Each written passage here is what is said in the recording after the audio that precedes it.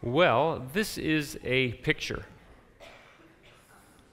of the Oski girls volleyball team that went to state this past week. This was the picture when they beat Pella to get to state. Now, hold on. Look at the jubilation. You don't rehearse that. You don't, right? Have you ever been that in your life where you're just like, woo!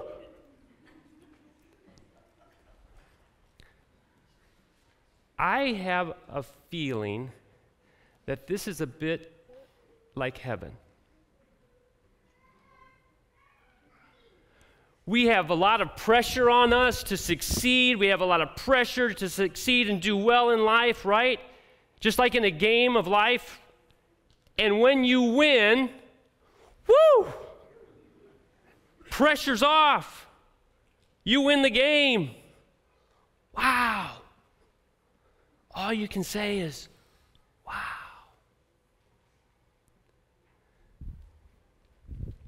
Heaven. Have you ever imagined what it would be like? Pure joy. No pressure, no sin to wrestle with. You know, it's really difficult for our finite minds to comprehend that. It's almost as if we need struggle in this life to know what good is in our humanity. It's difficult on this earth, this side of heaven, to fully comprehend what it will be like. Well, today we're going to see the imagery in chapters 4 and 5 of Revelation of what the Apostle John sees in his vision of what heaven is going to be like. Now, it's complex in interpreting, and some of the things I'm going to share today are thoughts of what scholars would say. We don't know for sure. Obviously, it's a vision of what is to come, but we're going to see him describe it. Earl Palmer writes about the context in which Revelation was written. Remember, these are real people, real time, real things happen in their life, and they're experiencing a tremendous amount of difficulty.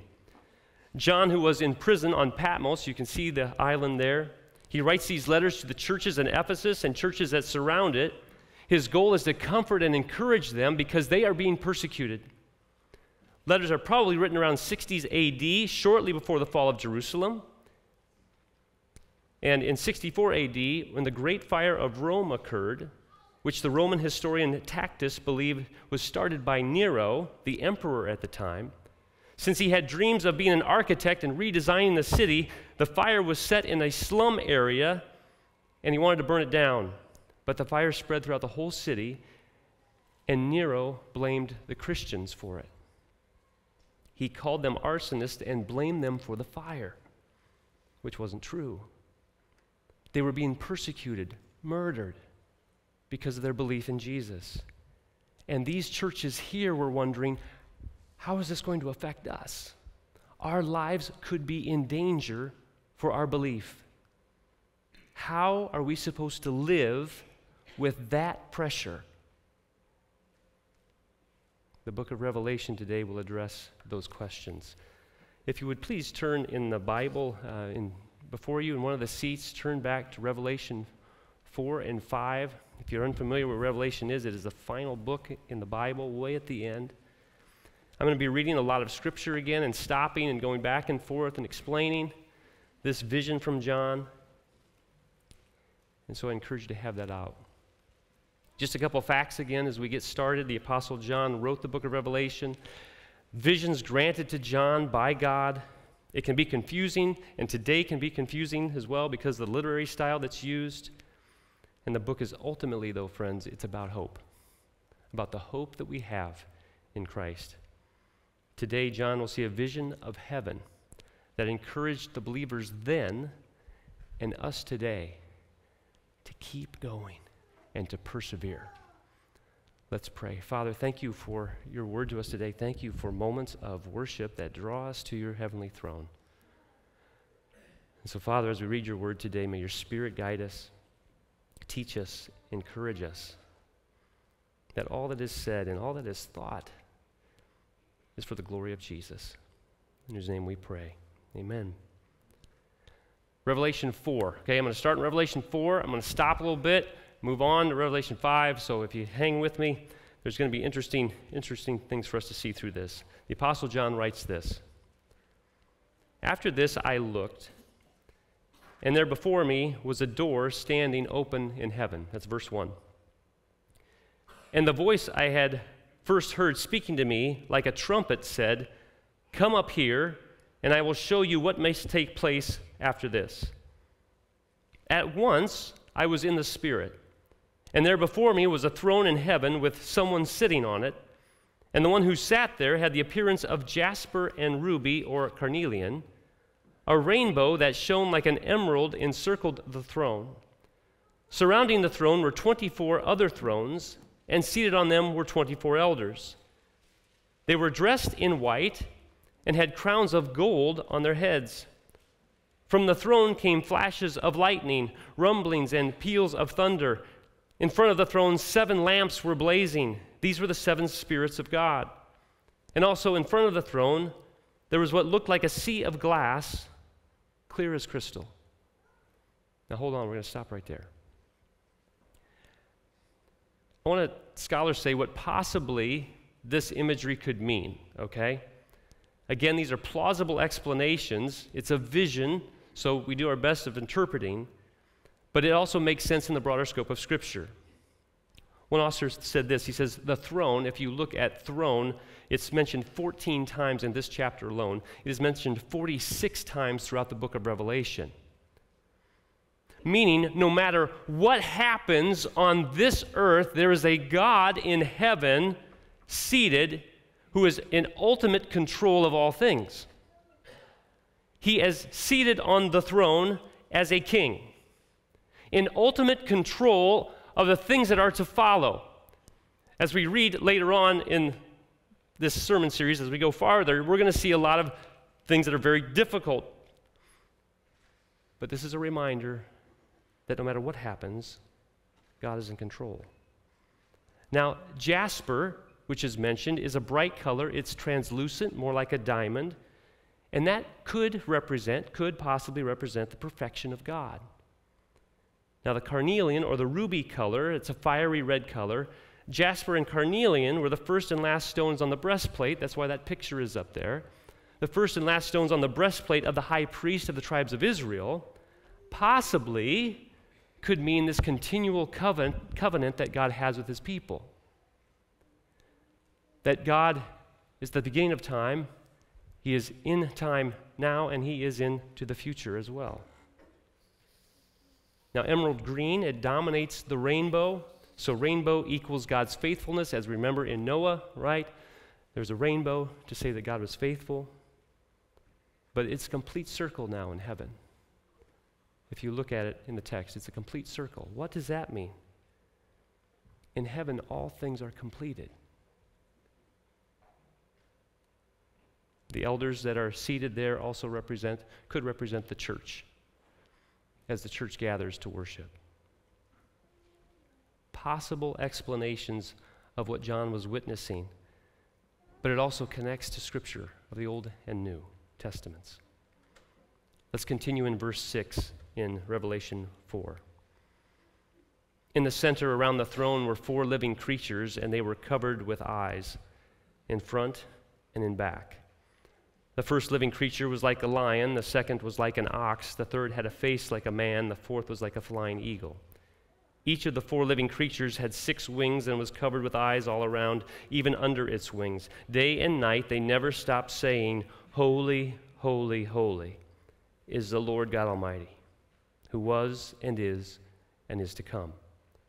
Whenever the living creatures give glory, honor, and thanks to him who sits on the throne and who lives forever and ever, the 24 elders fall down before him who sits on the throne and worship him who lives forever and ever. And they lay their crowns before the throne and say, "You are worthy, our Lord and God, to receive glory and honor and power.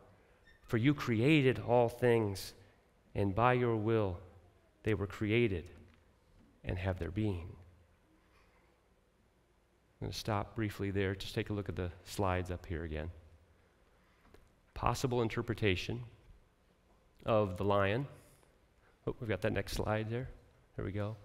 A possible interpretation of the lion signifying strength, the ox, humble service, man, the rational being, and the eagle, the swiftness of service.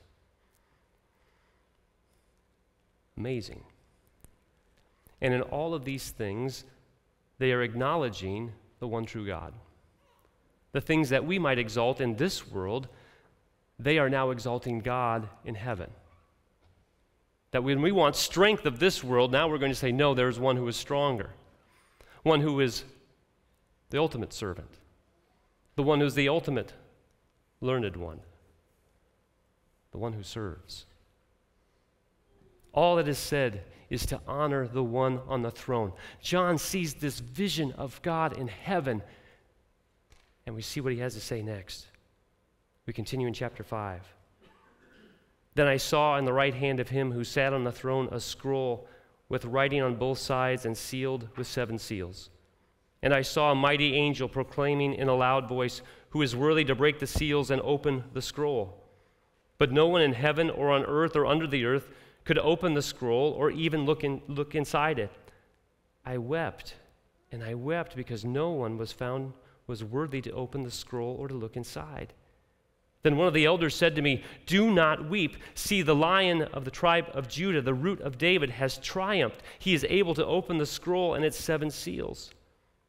Then I saw a lamb looking as if it had been slain, standing in the center of the throne, encircled by the 4 living creatures and elders.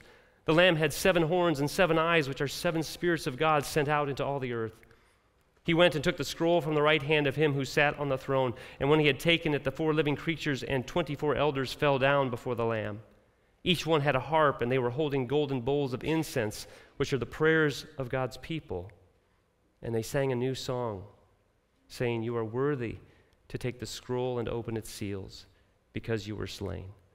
And with your blood you purchased for God persons from every tribe and language and people and nation. You have made them to be a kingdom and priests to serve our God, and they will reign on the earth." Then I looked and heard a voice of many angels, numbering thousands upon thousands, 10,000 times 10,000. They encircled the throne and the living creatures and the elders. In a loud voice they were saying, "Worthy is the Lamb who was slain to receive power and wealth and wisdom and strength and honor and glory and praise." Then I heard every creature in heaven and on earth and under the earth and on the sea and all that is in them saying, "To him who sits on the throne and to the Lamb, to be praise and honor and glory and power forever and ever." And the 4 living creatures said, "Amen." And the elders fell down and worshiped.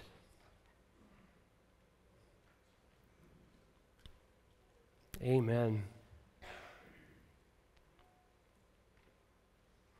In verse 2, we see that Jesus is the only one that is worthy to open the scrolls, these scrolls. Now, what does that mean? These scrolls reveal the plan for the future, what's going to unfold before the people. Jesus is the only one that can do that. In our pluralistic world today, friends, we acknowledge here in Scripture, Jesus is the only one that will open the scrolls. He's the only one that will unfold this plan for the future. And we see in the text that John was upset. He was even weeping because he didn't think anyone was worthy to open these scrolls. But we're reminded in the vision that Jesus is able. Jesus has the authority to control what is to come.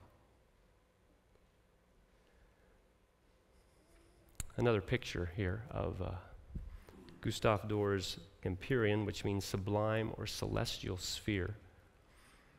This picture of the angels worshiping. Worship means to ascribe worth to grant worth to, and honor to. We see this picture in Revelation of heaven is a glorious place where we will worship Jesus forever. Now, we all have different ideas of what heaven will be like. Some people say, yeah, I've got a loved one who's down looking down at us right now, or someone's playing a harp or something, and then some people are like, well, I don't want to sing all day. I don't want to do that. Right? Everybody's got their own kind of idea of what heaven's going to be like. But what we see, the main activity that will take place, friends, is worship. granting worth to, ascribing to. And whether you like music or not, you're not going to worry about it. You don't complain in heaven. You're going to be free. I don't think we can even comprehend how it will be when we are in the presence of the Almighty. We also see there's unity and there's diversity.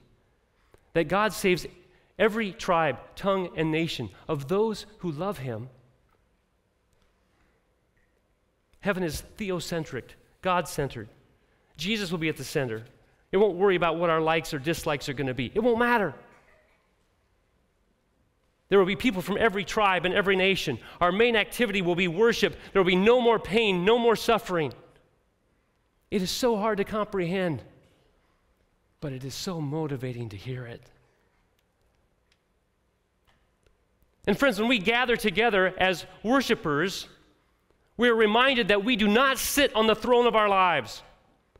As much as we desire to be the center of our universe here in this earth because of our sin and selfishness, we are reminded today through John's vision that there is one throne for eternity. And the sooner we figure that out, the better our life's going to be. Maybe we need to live more with the end in mind than what we may be currently living.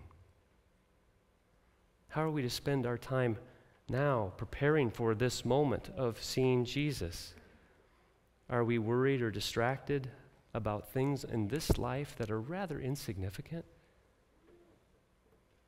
Jesus states in Matthew 6, "Do not store up for yourselves treasures on earth, where moth and rust consume, and where thieves break in and steal, but store up for yourselves treasures in heaven, where neither moth nor rust consumes, where neither thieves do not break in and steal. For where your treasure is, there your heart will be also." I talked to someone a week ago about things that were happening in their job, and there's just a lot of kind of complaining going on. And he said, he says, "I wish sometimes that people would just care a little less." Think about it. What do we get so wrapped up about? Don't worry about it. What are the things you're worrying about right now about your job or family, whatever, where you could just say, you know what, do I really need to worry about that? You see, another way to say that is this: keep life in perspective. This isn't all that there's going to be. Don't sweat the small stuff. If we live with the end in mind or a new beginning in mind, maybe we would keep better perspective on how we live now. Maybe have a little less stress and experience a little more love and kindness. Maybe we gather as a body to remind ourselves, friends, that this earthly life is temporary.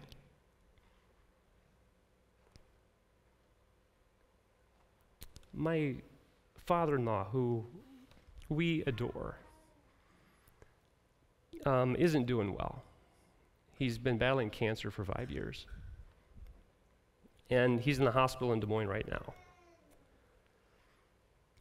And when I think about his life, I think about the way he loves his grandchildren and his children. And it's amazing. I've known him for about 26 years now. And it's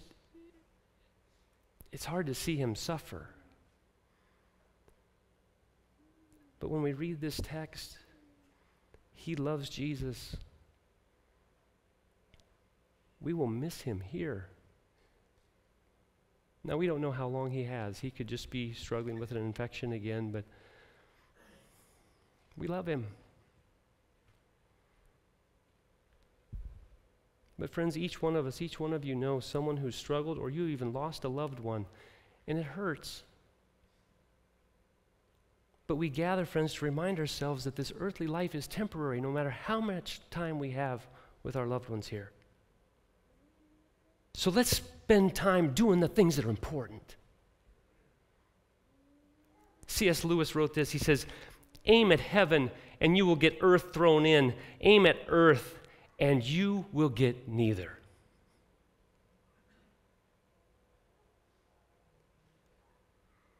Are we thinking about the treasures in heaven? Or are we so distracted here that we're really not getting either?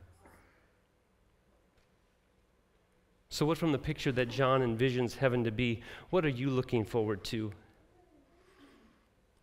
We've learned two things that are terribly important in this chapter 4 and 5. We learned that the goodness of creation, the images of creation, of completeness, and that God hasn't left us alone. In the crisis of our brokenness and our sin and our shame, it has not destroyed God's first decision to create and then to save.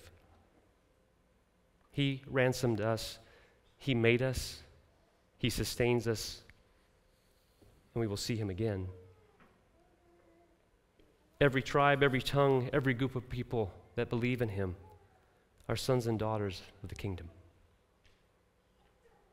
Therefore, now, since we are so beloved, friends, why do we worry so much? Why are we afraid? There's a story from E. Stanley Jones I'd like to share.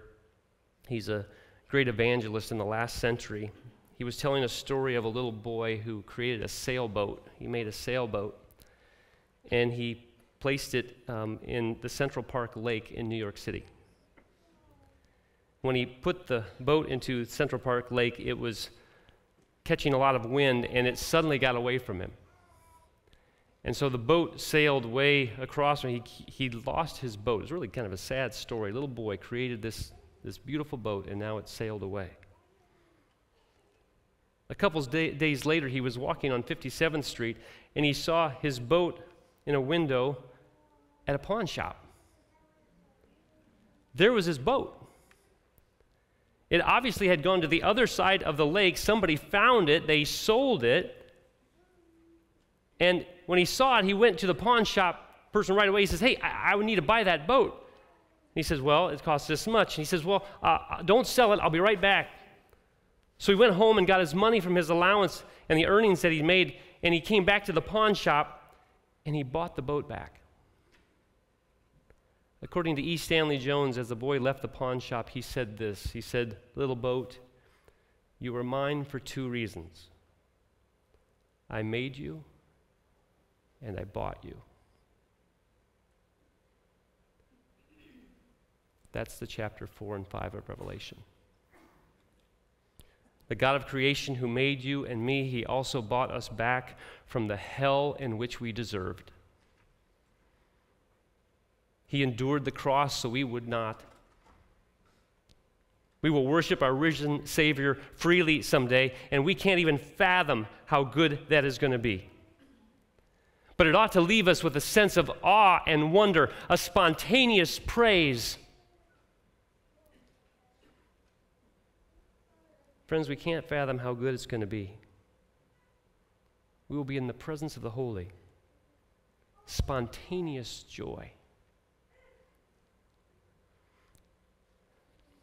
I spoke of pulling back the curtain the first Sunday we started this series, and also the box. Remember, apocalypse means to reveal. That the lid comes off, you get to see what's really there, or the curtain is pulled back, you get to see what's really taking place. The Apostle John describes for us what is real.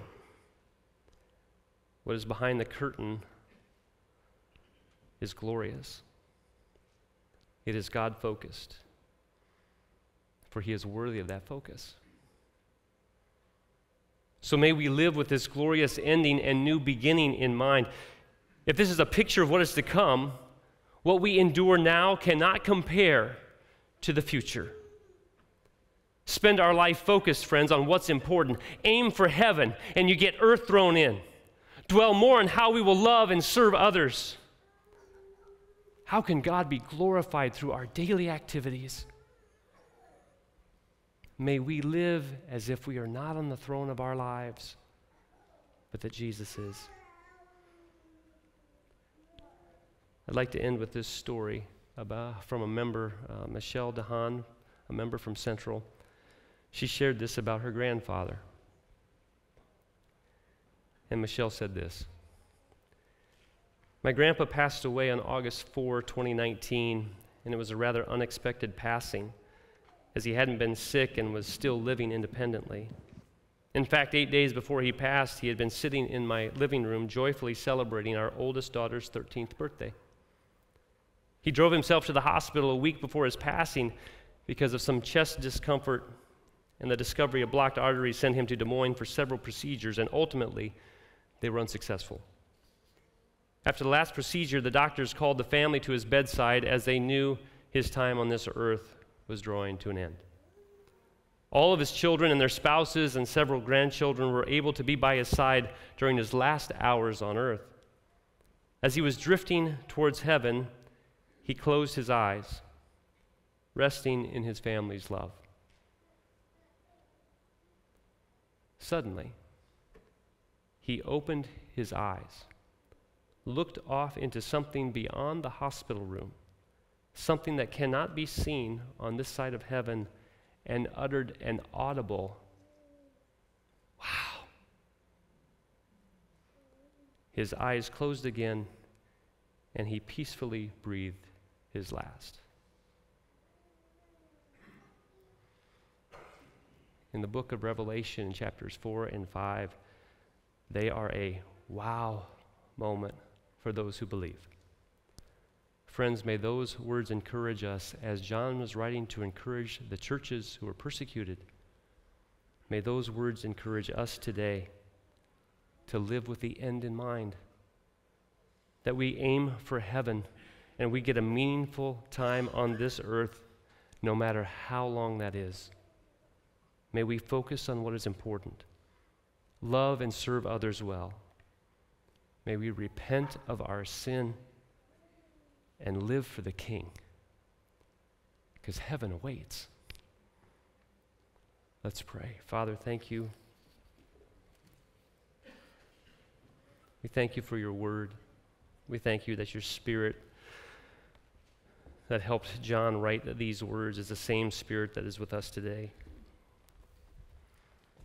And Father, I pray for those in this room right now who might be struggling with suffering or pain, or knowing of one or a loved one who is. Father, we look to your word, and we're reminded that this place is not our home. We are simply passing through. But Father, may we make these moments as we pass through. May they be lived for you. May others be drawn to you because of the love and the words shared, that your Spirit would convict others, and that we would follow you wholeheartedly. Jesus, you are so good to us. You are seated on the throne. If we're seated on the throne today of our lives, Father, will you just knock us off of it? May we rightfully see who we are in your eyes. We are beloved children. God, thank you for this church body where we gather and we worship, and we're just practicing for what's to come.